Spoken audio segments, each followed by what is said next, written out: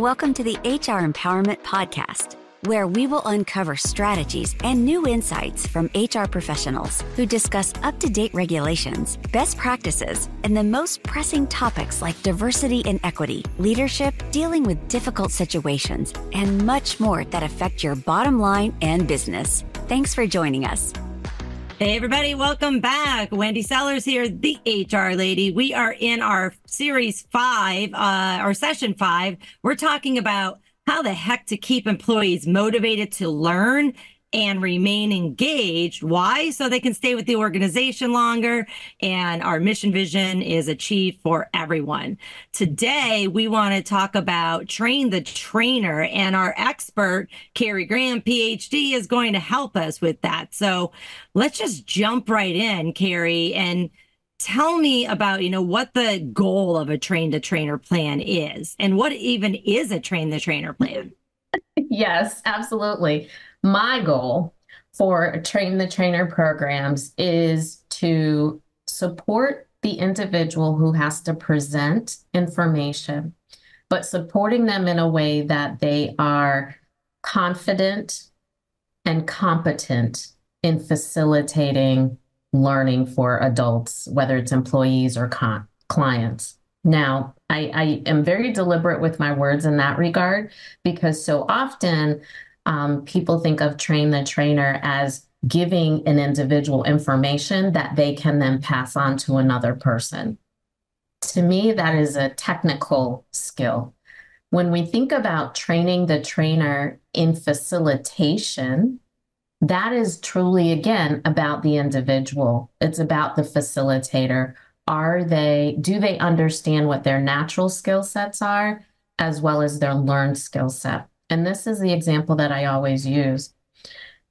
I've had people come to me who say either they themselves are reserved, shy, don't like the public speaking element of it, terrified of all the things. And what I always say to them is, you know the content. We don't need to focus on that. You know the content. What are you most comfortable doing? Are you comfortable listening? Are you comfortable asking thoughtful questions? If that's the case, that's what you need to leverage. Because when we're standing in front of people, the thing that keeps us relaxed is doing what we know we're good at. Right. So when I am working with a facilitator, not a teacher, I like to call people facilitators of adult learning. I always ask them, what are you comfortable doing? If it's someone who says, when I get nervous, I start talking really fast. I talk a lot. I'm over here. I'm over there. I say, okay, well, let's take a deep breath, right? Do you enjoy even speaking, or is that simply a response? But thinking about or helping people recognize what are their natural abilities. Let's leverage that. I tell the story. I was a shy child growing up. I'm still pretty reserved. And speaking at conferences, nationally, internationally, I've been known to break out into a sweat.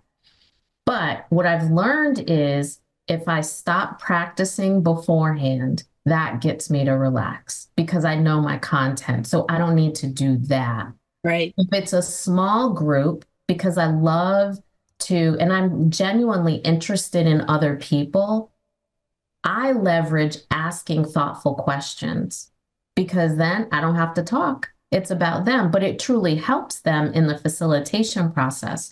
So when I refer to a train the trainer and one that really works, a train the trainer plan that really works, I say go back to the facilitator. Who are they? What are skills that they have that we can leverage for them to use when they're facilitating and they're effective? Now, the content part of it, that's different wherever you go, right?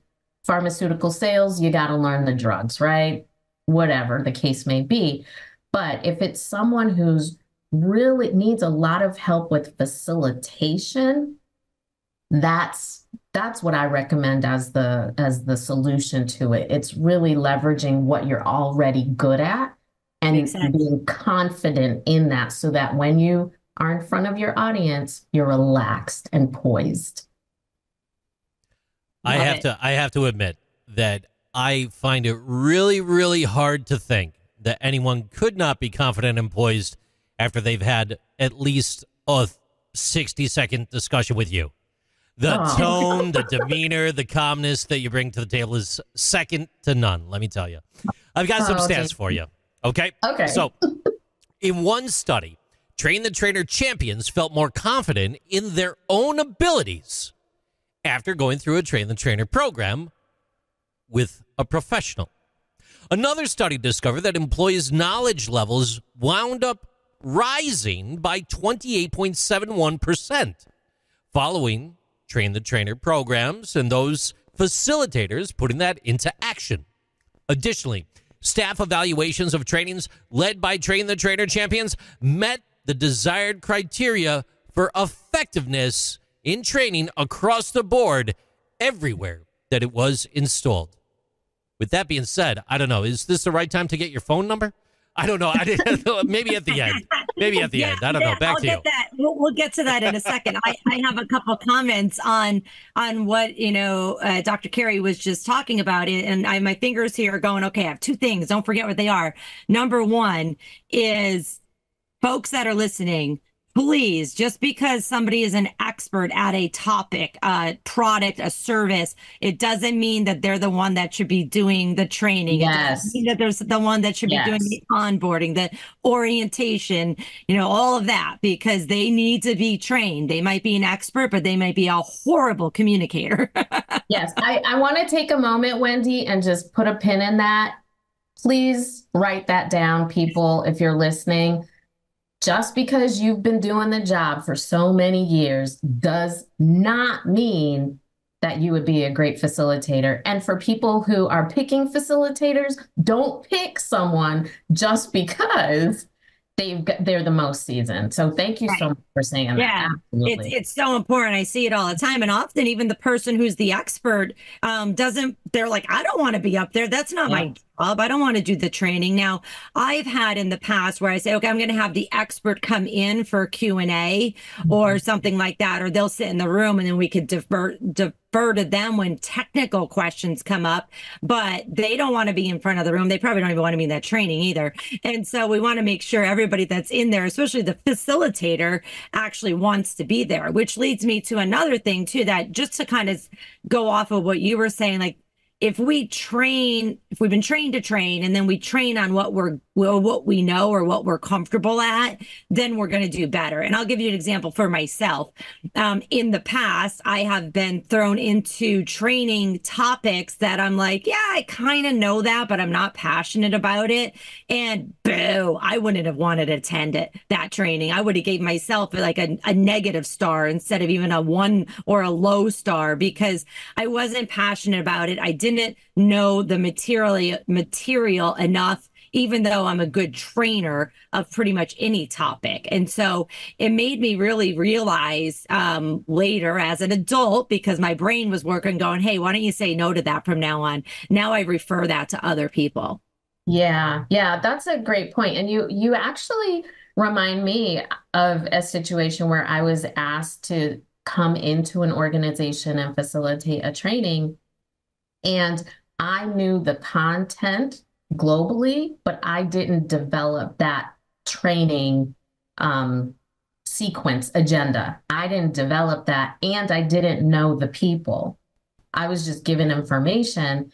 And because I'm a strong facilitator and I knew the content generally, I actually did really well. And the attendees commented, we want you to come back. And I did go back and they were happy about it. But as the facilitator, I had to work extra hard during that time because I didn't know the people. I sort of understood the business, but not the culture. Right. And so it goes back to, you need people, like when you're building a training, you have to remember it's about the individual attendees and they have interaction together in the organization. So you really should know the culture part of it as well. and it makes it more effective. It helps you understand value systems as well as, direction that people want to go in. So that's a critical part of it. It really is. This has been so informative. I'm sure that our listeners want to connect with you online. Where can they find you? They can find me if they want to have live conversation. I'm over on LinkedIn, Dr. Dr. Carrie Graham. And if they want at their own pace, look around at my work, they can go to my website, drdrcarriegraham.com. And I've got resources there, and just reach out to me. Get on my schedule, and let's have a conversation about what your needs are. I'm always happy to listen and provide some calm support. I love it. Thank you so much for this calm and helpful information. And thanks everybody for joining us, talking about keeping employees motivated to learn and remain engaged. Take care. Thank you for joining the HR Empowerment Podcast, brought to you by Aurora Training Advantage. We hope you've gained new insight and strategies to navigate the HR profession. We look forward to you joining us again on the HR Empowerment Podcast.